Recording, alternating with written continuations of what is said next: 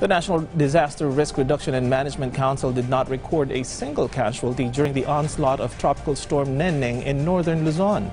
The weather disturbance, however, left many areas flooded and forced some residents to remain in evacuation centers. Kenneth Paciente has more. Despite the onslaught of Tropical Storm Neneng, the National Disaster Risk Reduction and Management Council or NDRRMC recorded no casualty in Northern Luzon. NDRRMC spokesperson Undersecretary Rafi Alejandro reports zero casualty in Cagayan and Ilocos Norte. He said it was also due to the implementation of preemptive evacuation in affected areas. But due to the rains caused by the storm, several places were submerged in the flood. In the latest record of the NDRRMC, up to 59 places, mostly in Cagayan, have been flooded. 14 of these have subsided, while the water continues to recede in other places. Kasama na dito yung Kabikungan River, yung sa Claveria, no, na medyo tumaas kahapon dahil po sa mabilis na pagbaba ng tubig galing sa Apayao, no, or sa higher sa mga bundok. So yan po ang isang effect na namomonitor natin.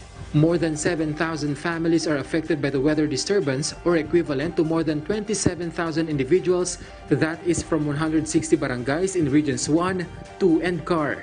While almost 1,000 people are still staying in 35 evacuation centers. Meron pong 23 roads and 12 bridges na naging not passable dahil sa bagyo, no? Karamihan dito because of flooding. Kasama na dito yung yun nga sa reported sa Claveria, nagkaroon ng scouring yung mga entrada ng mga tulay, no, doon sa sentro, kaya naging unpassable siya. In terms of infrastructure naman, dalawa pa lang ang reported ngayong umaga. Ito po ay sa CAR, sa Benguet.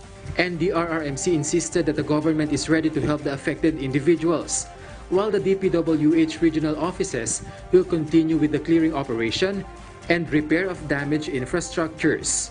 According to the Cagayan PDRRMO, during Tropical Depression Maymay, all their assets were in place. That's why when Tropical Storm Neneng hit, severe effects were avoided. However, steps are still underway to prevent further flooding in some places in the province. For the long term siguro, sir, what we're calling is matagal ng panawagan ng butihin at mahal namin gobernador ito since 2016 pa is the dredging of the Cagayan River. In fact,